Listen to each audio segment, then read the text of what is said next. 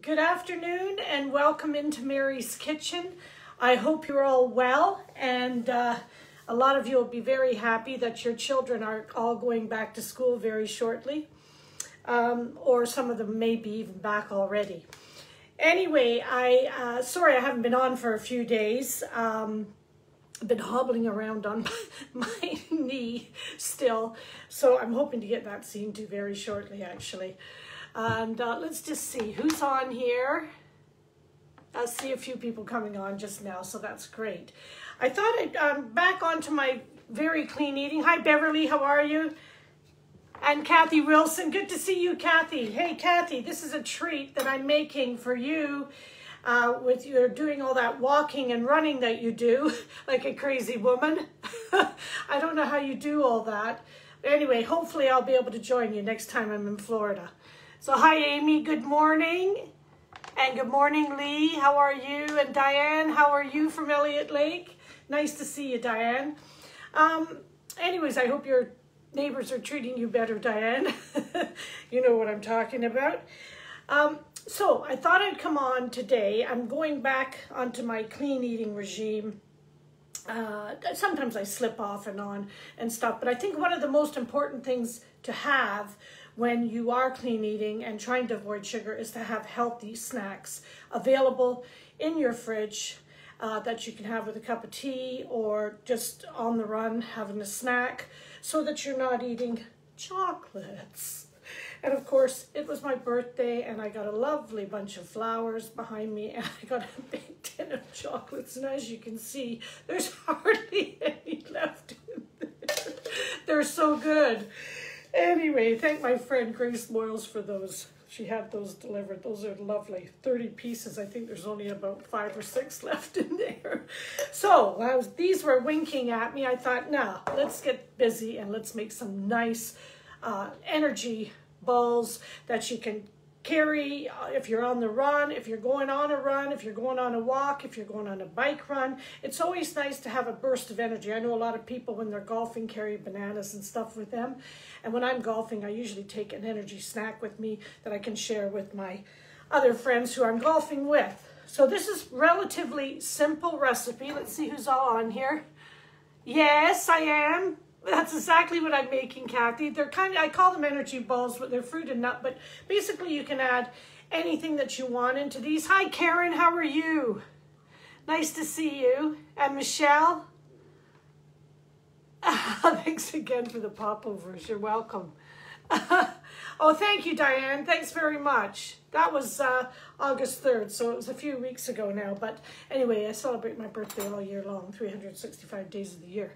Always happy to wake up in the morning and have another great day. So these, I'm adding dried prunes. Okay, about 6 ounces of dried prunes.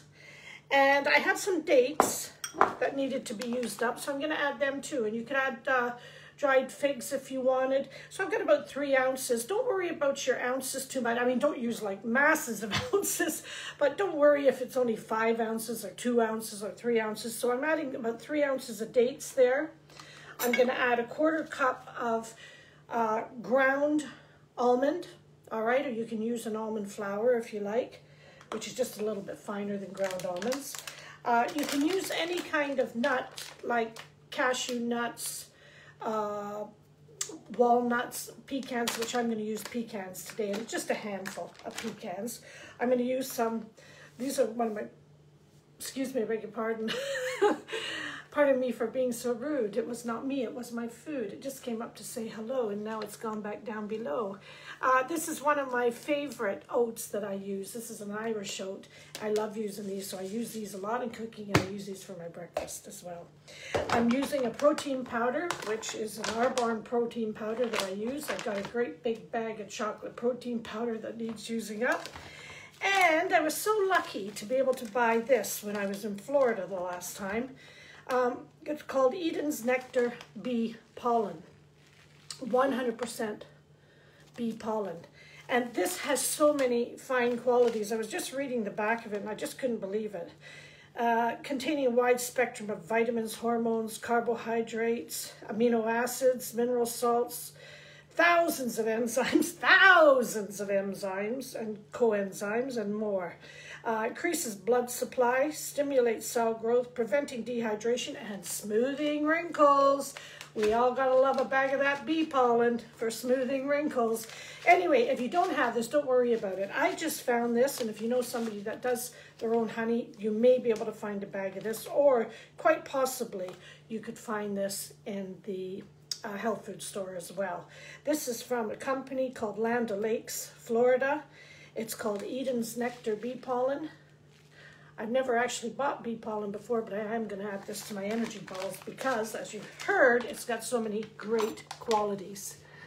I know, Kathy. I think, did I not get you some honey or something last time I was there? Yeah, but just, you can put that in anything. It's kind of like in your smoothies or anything that you want to put it in. So it's a great, great asset to have. Hi, Marcia. Hi. Nice to see you. And Elizabeth. Great. Well, nice to see quite a few of you girls on here today. As I said to you, these chocolates have been winking at me. And, of course, I have been able to avoid not eating them. Chocolate and love. They're organic though, right? They're organic. So, and they were very delicious. So I'm going to get on with making these, and I've got my little mini food processor. I think I'm speaking Hungarian today. I got my mini food processor here, and I'm going to put the prunes and the dates in there and give them a whiz and make it all nice and sticky.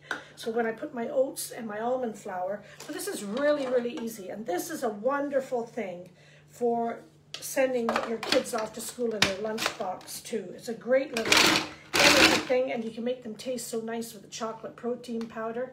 It kind of fools them, thinking it's like a chocolate sweet. Chop these up. Sorry about the noise. Might take a few minutes to chop these. It's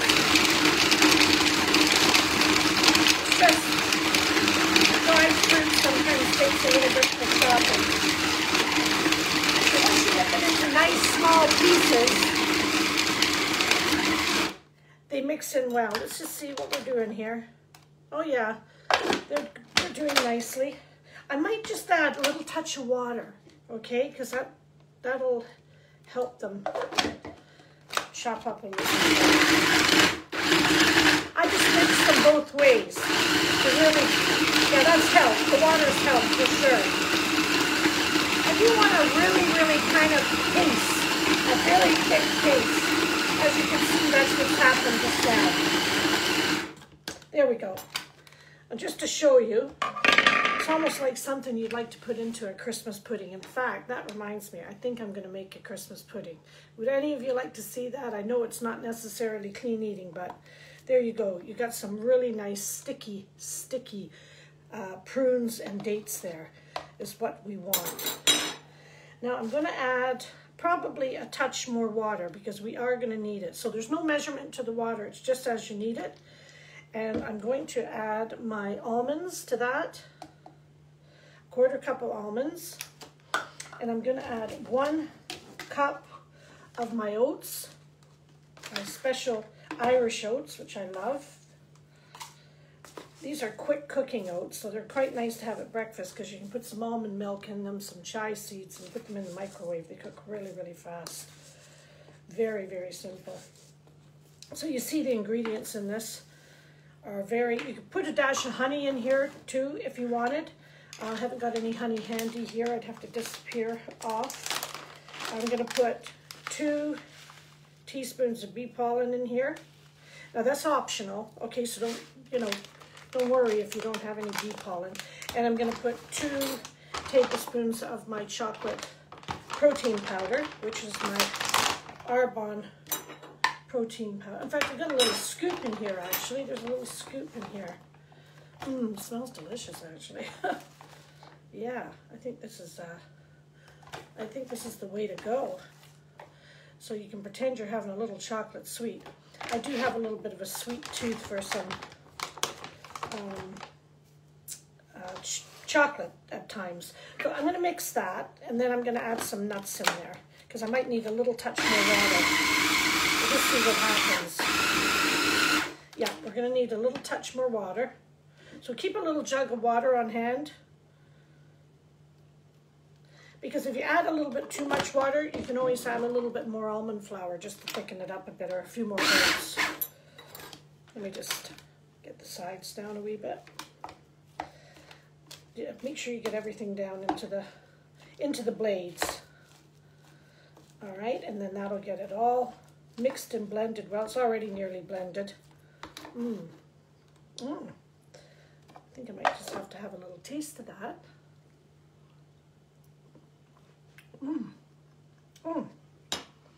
Yummy. Oh, very good. It's all mixing in nicely now. You don't want it too wet. I'll tell you why, because then it'll be all sticky on your hands and it won't form very well. But this is mixing up quite nicely. Now I'm going to put some pecans in there. Not necessarily measured, just a little kind of like 2 tablespoons of pecans. Whoop, there's an escapee. Put that in. And just keep mixing them up. They're all going down into the mixer. We'll give this another scrape down. These are really easy to make. I mean, you can make these in 5 minutes, and that's just about a perfect consistency. I don't want any more water in there at all. I just want this to all nicely blend in. And then we're going to roll these into little balls. It's nice and sticky. I quite often make, and I know Kathy Wilson, you'll probably make the peanut butter balls and keep them on hand. I quite often make those too. Those are lovely. Peanut butter, honey, oats. Really, really nice. Just give that a bit more, maybe a touch more water. And what you can always do is you can put a little bit of oats on your hands when you're rolling them and just cover them in a bit more. Mix it both ways. It's very, very thick, so I'll just give one more bash down. Yeah, that's just how you want it. And you could roll it in the chocolate protein powder as well, if you wanted to do that. There we go. Or you could just coat your hands in a bit of almond flour and roll them. Just give it one more go. That's really nicely now. You want to make sure all your nuts get chopped up. This takes a few minutes. Your kids can help you make this. But this is a wonderful energy snack to carry with you. If you're going somewhere. There we go. Does it slowly, it works its way right around the whole thing and pulls it all down and mixes it all beautifully. It's getting very thick now.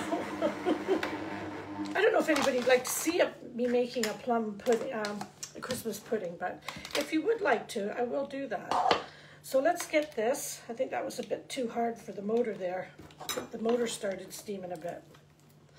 So then what you want to do is just roll these into little balls and then put them in the fridge to harden up, okay? And if you want, just get your water.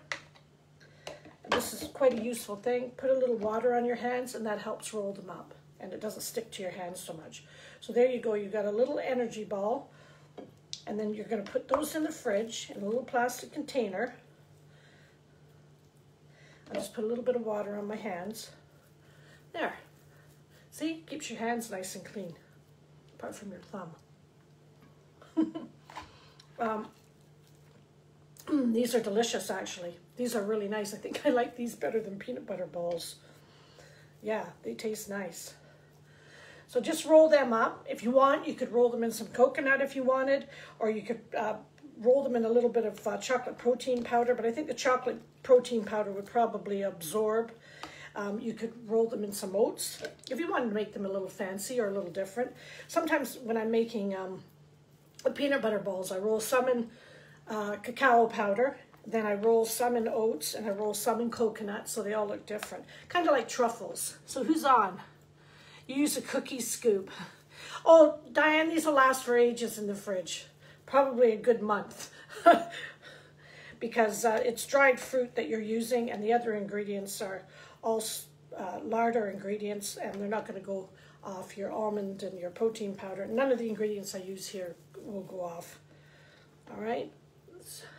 Can you see them all right on the plate? I don't know if you can see them. Oh, there. That's better. Now you can see them. Let's see who's on. Hi, Evie. How are ya? Not long in your house. Nice to see you. Christmas pudding. Karen's saying, make some Christmas pudding. Well, I might do that actually in the next couple of weeks because I should really make it. I should have made it already. But just put a little bit of water on your hands here. See, don't they look lovely? So I don't know how many I'm going to get out of here. Probably about, I would say maybe about 20. I'd say might get 2 dozen out of that lot. And I put the ingredients up top there for you so you could see what you're doing. There. So I hope a lot of you have been following Mary's Kitchen. I put a lot of good recipes on there over the last month or so, especially during isolation.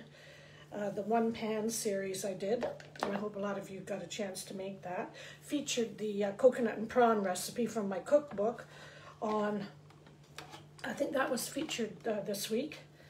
I'm pretty sure it was anyways, because Kathy Wilson put a comment on there because that's one of her favorite dishes she likes to make. So, how easy is that? So I'll roll the rest of these when I go off. And I got a tea towel there just to do my hands. There. I'll do my fingers in the water. Clean them up. There we go. And I'll just tidy them up. So I've still got I've got 2, 4, 6, 8, 10. I've got 11 there at the moment. I'd say probably I'll get a good 20 out of that little batch from that recipe that I put up there for you. And these are, as I say, great things to have on hand. It saves you from eating all the nasty sugars and things like that. Hi, Chris Walsh. How are you?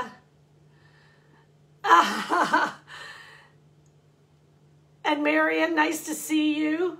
You're welcome. And Swala, nice to see you as well.